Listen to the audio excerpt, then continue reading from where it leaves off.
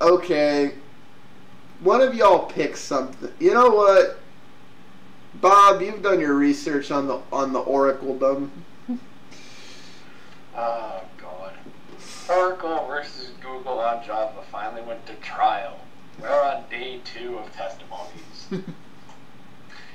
Now, for those that don't know, back in 2006, when Jonathan Schwartz became the CEO for Sun, they open sourced under the GPL Java. And now that Oracle has purchased Sun, continuing the time-honored tradition of attempting to put the open source genie back in the closed source box, they are now trying to sue Google for using Java under the GPL. In terms with the GPL, as was allowed by the GPL, and saying, no, you have to rewrite Android, you have to give us money for something that was open sourced 6 years ago, 5 at the time of filing, and open source is now void, we own it, Java must die. Therefore, you have to give us a bunch of money for a platform we're going to kill if we win the suit. And APIs are copyrighted. Nobody can use APIs that are released under a GPL. Anything to add to that insanity? This is like ridiculous, man. Well, they did this with OpenOffice. Yeah, we saw how that worked out for them. Yeah. And I will quote you right now. Larry Ellison was called to the stand as the first witness for Google.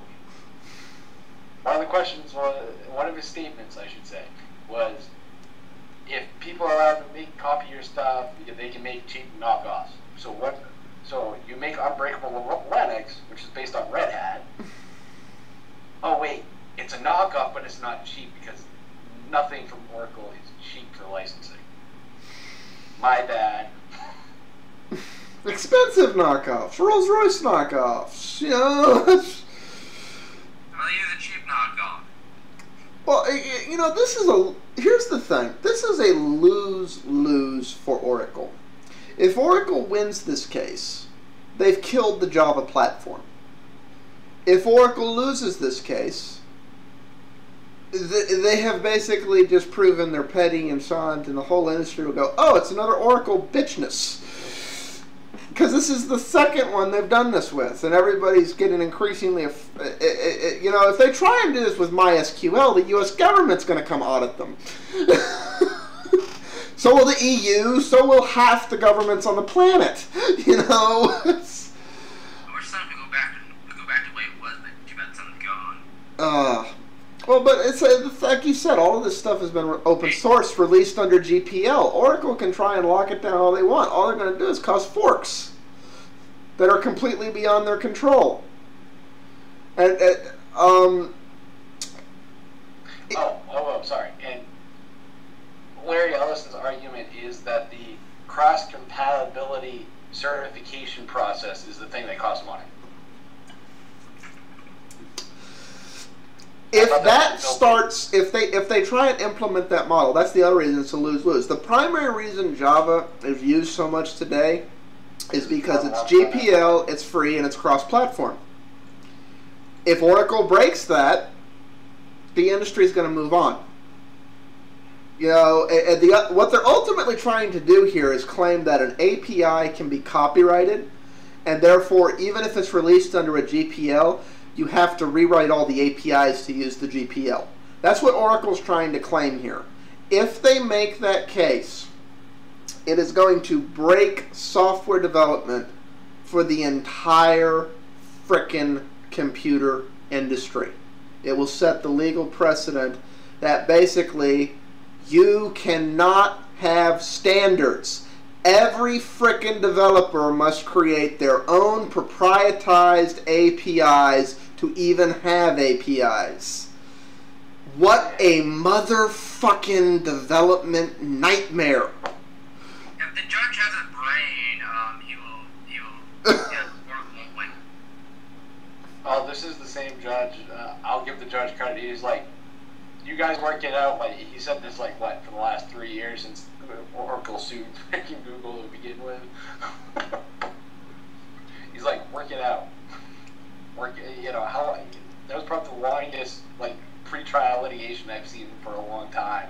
Well, this is really showing how petty Oracle is and how little they understood what they bought when they bought Sun, that they're even still pursuing this. They ran open office into the ground. Now they're trying to do it with Java. Do they really think this is going to do anything but blow up in their face? I mean, even if they win, they lose. What's the point? Whatever happened to capitalism without greed? Whatever happened to that? Never existed. What? I said capitalism without greed never existed. Yeah, but that's the thing. There's greed and then there's stupid. They're stupid greedy. Yeah. There's nothing inherently wrong with greed. The problem is when you freaking like, yes, I will cut my nose off despite my face, and then you wind up poor.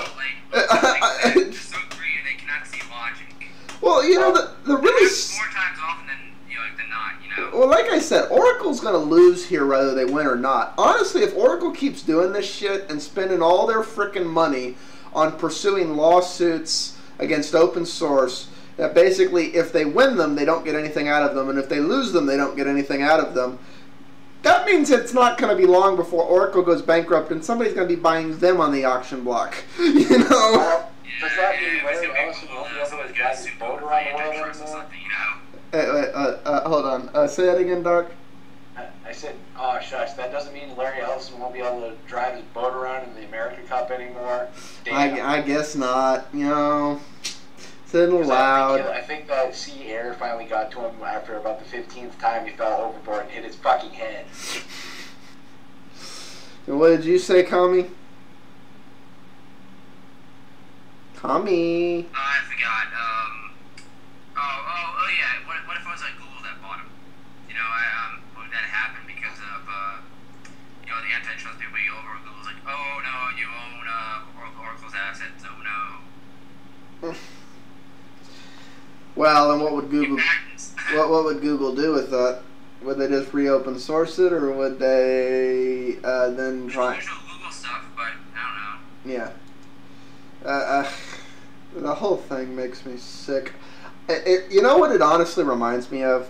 You remember when Apple and Microsoft were suing each other back in the 80s, and then Xerox came back in and said, we didn't mean to give away the Magic Genie. And, it's out there. Yeah. This honestly reminds me of that crap, where ultimately it came down to, can you own a feel? And at the time, the court decided no. And that really, it literally is another one of those cases. Yes, I feel that blue is patentable. Yes, there can be no blue. The sky owes me $1 trillion because it stole blue from me. I just think we need to reform them altogether. Just get rid of this frivolous bullshit. I tend to agree, but how to go about it's a big disagreement. Okay. But if blue owes you, because you've patented blue and the sky owes you $1 trillion, what about all the money James Cameron made from the movie Avatar, which uses blue too? Well, that's another billion easily. Exactly. I mean, think of all the blue things. I mean, it's part of the spectrum. Skype. Microsoft, you owe us money. That's right. The ocean owes you money. Your windows owe you money. Oh man, look at all the things that Zephyr Hills owes you money. All your icons are blue. You owe me money. Thank you, Microsoft. You know what? We should try and patent blue. I bet we could. They don't pay attention anymore these days. We just have to figure out, instead of calling it blue, we'd have to say light spectrum blah blah nanometers to blah blah nanometers produced with light. And I bet the patent office would grant us the patent. So that means any LED, any LCD, any... We'd be rich! Until they found it invalid, because that's what's happened to most of Oracle's patents and crap they were using in here. Almost all of them have been found invalid in the pre-trial back and forth. Let's start with 900 and end up with 5. Oh, no. Start with 500, end up with 5. Only 1 left because the other 4 have already been invalidated and the 5th one's about to expire.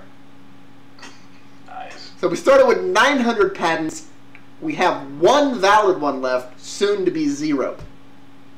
And they're using the cross-compatibility as that one license. And like I said, when it expires, even with their victory, it's worthless. Like I said, win or lose, they lose. Only in Oracle land.